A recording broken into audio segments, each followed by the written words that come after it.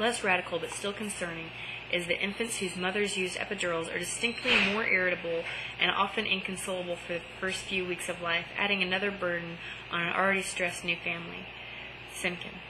Families need to consider the overall picture concerning their health and birthing experience in order to make the best choices concerning epidurals and other treatments. Often the risks associated with this procedure outweigh the potential benefits in normal, healthy childbirth. My bibliography, which I will post to the side, is Benek, Connie, CLD, Pushing Positions, International Cesarean Awareness Network, 20th of October 2002, Access 20th of April 2009, icanonline.org, Pregnancy Pushing Positions.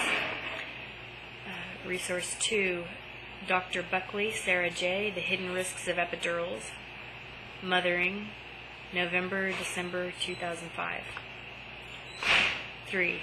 Dr. Gastaldo, Todd, Dents in Baby Skulls, Spontaneous Ping-Pong Skull Fractures in Babies. 19th of April 2005, accessed 20th of April 2009, Medical Knowledge Database, which is medkb.com. Number 4, James Kim, Choosing Epidural Anesthesia, accessed the 20th of April 2009 at kimandjames.net, Epidural Risks and Side Effects.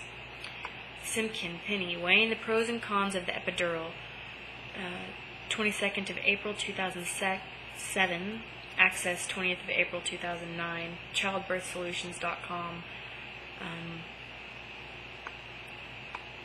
Of course, the Department of Obstetrics and Gynecology in Kansas City, Missouri, St. Luke's Hospital. That was a resource from the American Journal of Obstetrics and Gynecology. That study was in 1993.